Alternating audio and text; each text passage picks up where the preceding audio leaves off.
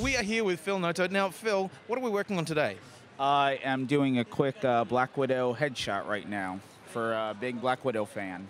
Okay. Now, you've done quite a lot of work on Black Widow. What is it about the character that draws you in? I love doing the Spy Girl type comic stuff, and it was just a great opportunity to kind of do whatever I wanted art-wise on the book. And yeah, I mean, I drew Black Widow for 2 years, and it was a lot of fun. She's a character that people really relate to because she's so mercurial.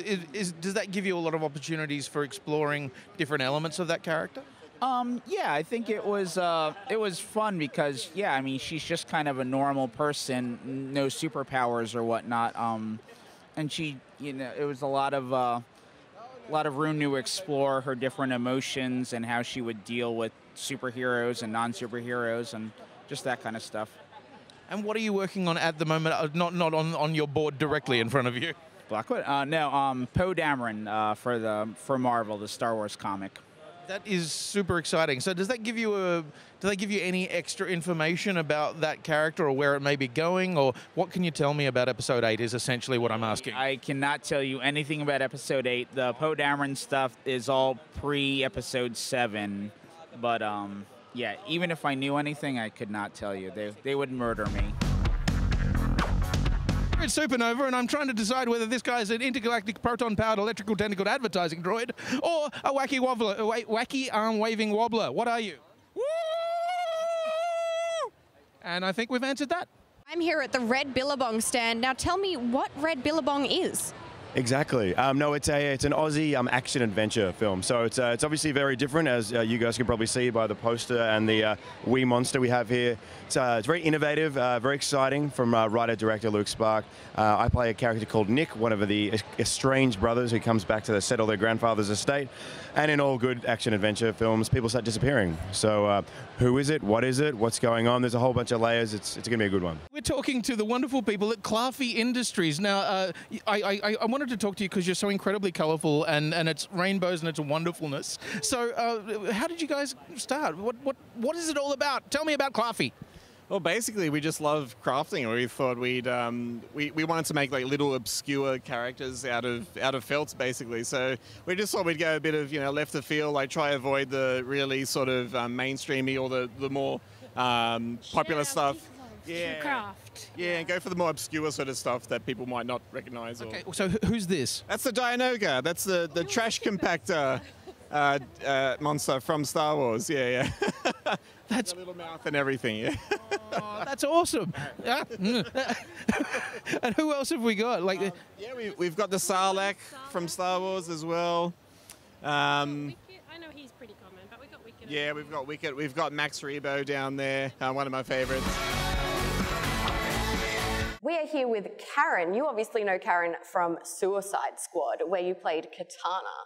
Now, this was your first movie, and it's one of the biggest films of the year. What is that like? Oh, it's a dream come true. Yeah? And it's so surreal still. I still can't believe I'm here in Australia. It's my first time here. Thanks for having me. Oh, thank you for being here. Yeah, and it's the reason why I'm here is because I played Katana on Suicide Squad, and I never would have thought that I would get my own figurines and I would have people cosplaying as me on my first movie. So it's surreal. It's surreal. Now, I really want to know what you expected going into a role like Katana. Are you a comic book fan? Were you familiar with the character beforehand? Did you have to do research? What went into it? Yeah, well, when I was auditioning for the role, I didn't really know what I was going in for. Mm-hmm. So when I got the call and I met with David, or director, that's when I first found out I was up for the role Katana. Mm-hmm. And he gave me the comic book series, and that's where I started my research, and I fell in love. There are so much history to Katana, and I'm grateful that I had those comic books because some characters, you don't know their backstories as well as I got to get to absolutely. know. I mean, we can't all have Batman. Yeah, exactly. Although Batman's pretty cool. I'd love to. Would you play Batman? Yes. the world's smallest Batman, I would say. I think we need little Batman. Yeah, a little like, it's like a lot of me. Lots of Batmans. So you were introduced to this character through comics. Were there other characters that you weren't familiar with previously that you found through researching for Katana? Of course.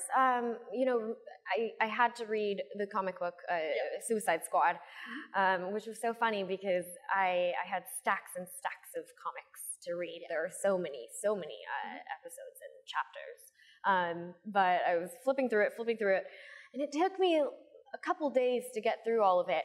And I just couldn't find Katana in any of them because I'm not in them. No. Yeah. No, well, now that's a bit I am. sad. Now you now are. I am. But and you're before I pushing it wasn't. forward. I know. So, you know, when I was trying to find Katana as I was reading Suicide Squad, that's when I found out about, you know, Boomerang and Deadshot and all of that. And it's really fun to see all the eclectic personalities come together in one movie.